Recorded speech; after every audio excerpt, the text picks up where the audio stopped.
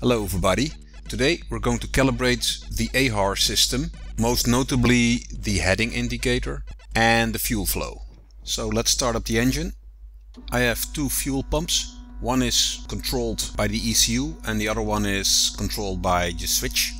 The first fuel pump, which is controlled by the ECU, is actually used to prime it, as you can see here. It runs for about 15 seconds to build up fuel pressure and to prime the engine. After start, I set the engine to 1000 RPM and check the oil pressure. I found that the oil pressure is climbing rapidly if the oil is cold, but if you start it later, when the engine is hot, actually oil pressure is much lower. I asked this with the UL Power and they say this is normal, so that's not a problem. So this is actually the first flight I fly solo in my airplane. In the previous 3 flights, which were all test flights, I was supported by a retired Dutch Air Force pilot who has a lot of experience with the RV7 on tailwheel. So I picked his brain to get the approaches and landings correct. But I think I gained enough experience to now do it myself. And the goal of this flight is actually calibrating the heading indicator, which is actually the MGL SP6 magnetometer, which is the sensor that is measuring the heading readings. It's a kind of an electronic compass and you need to calibrate it in flight, so that's what I'm going to do. I'm taxiing up to the run-up area. The wind is moderate, about 12 knots, but it's really straight over the runway, so there's almost no crosswind component. It's also the first time I got my onboard camera working. I mounted them in the first flights, but somehow I screwed up, so there was no onboard video. The audio is still crappy, so I'll just keep that as a background noise. I'm working on it to get my cockpit audio correct. Because of the injection engine, you don't have a carb heat, so you only need to check the ignition coils and the propeller. Because it's a constant speed propeller, you need to check the pitch. So the run-up is quick. Problem is that the engine is in these cold days, it's not very warm yet, so I just wait a little longer to get my oil temperature at least above the 40 degrees centigrade. The fuel flow is not going to be calibrated in flight, but I will do that after the flight, because then the engine is warm and I can connect the laptop to the ECU. Currently my K factor of the fuel flow is too low. I set it according to the manuals, but apparently that's too low for the UL Power in combination with the MGL RDAC. So we need to calibrate it, because now it says that it would run on idle. It will use over 8 liters per hour, which is ludicrous. When climbing full throttle, it says it uses 50 liters per hour, which is insane. So I need a different K factor, and it turns out it was over 10,000 actually. All my projections were almost a factor 3 too high. Okay, checking base. There's one plane on final, so I'll have to wait for that one. The one on final is actually a sports cruiser. It's the one of the flying club here in Teugen, and it's one I also flew.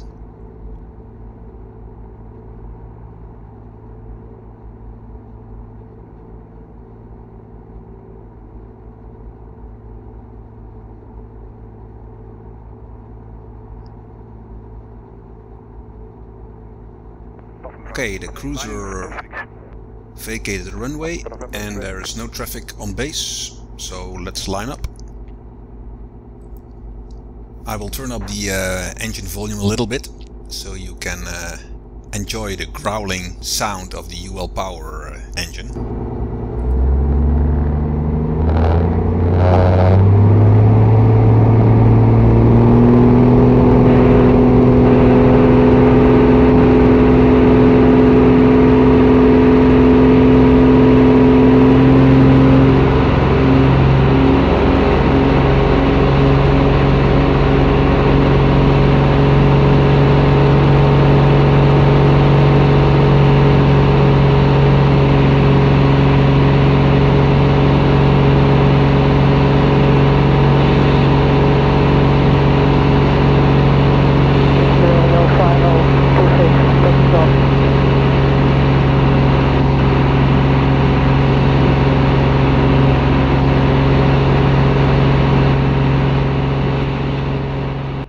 climbing to 2,500 feet in order to get some space for doing the heading indicator calibration. To calibrate the heading indicator, you need to make turns at different bank angles, and while you're turning, the magnetometer kind of finds its track, I guess. I'm not sure how it does it. Anyway, you can see on the display that if it collected enough measurements, then it gives you a signal, and then you need to keep on turning, and then in the end it will just calibrate it itself. So there's nothing, it's kind of an automated process. You just need to bank at different angles, and if possible with different pitches. So that's what I do. In the end, it turned out that I didn't do it correctly, so I probably have to plan another flight to calibrate the magnetometer. I don't know where I screwed up actually, but well, somehow if you're flying you cannot really you cannot do two things, right? Probably the next time I'll take someone with me who can read the procedures on how to calibrate the magnetometer and me do the flying, because doing those things at the same time, yeah, that's probably not a very good idea.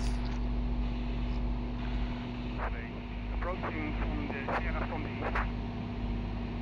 26 left hand, central, inner circuit. 26 left hand, bottom 100 degrees. Okay, heading to Sierra, which is the entry point for the Teugen circuit. It's close to the A1, which is the main east-west highway in the Netherlands. So descending to circuit altitude, which is 700 feet. The engine really runs very nice.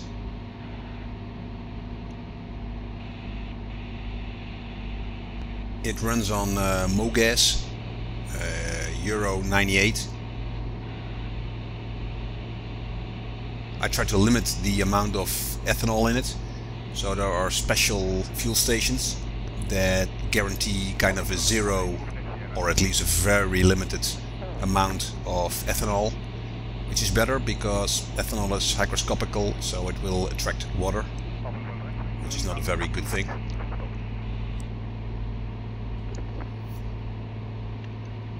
I'm still not used to the high RPMs of the UL power, so normally if you're on a downwind with a Cessna, you would probably set it something like 2000 RPM, but here you need to set it to at least 2300.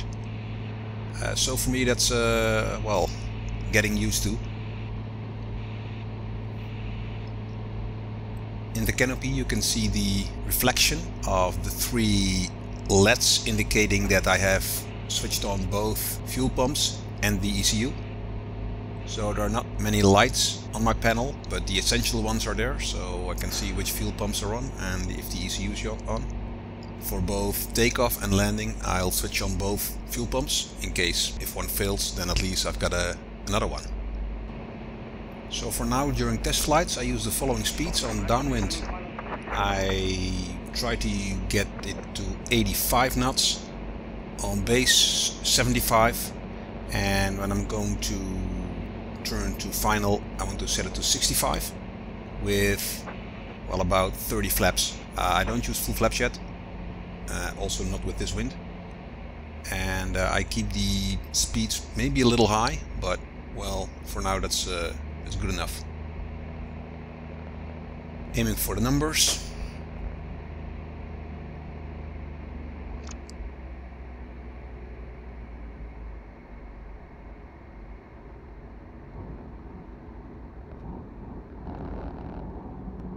I'm not sure, I still think I feel a little main wheel shimmy.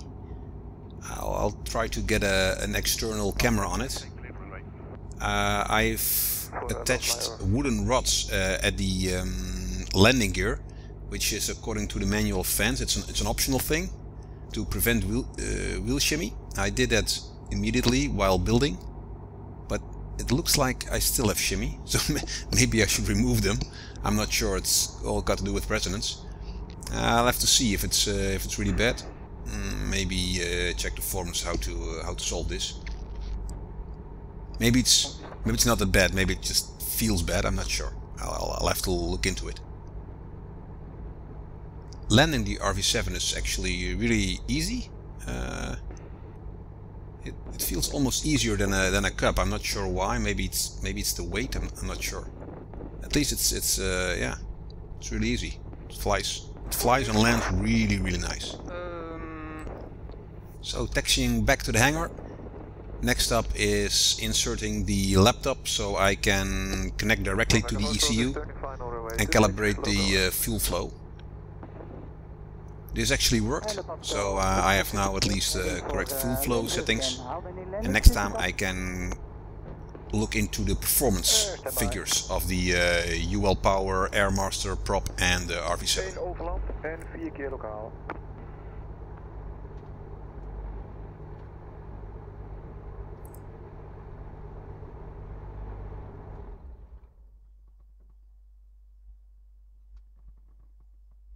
Okay, continuing, flying my pie in the sky.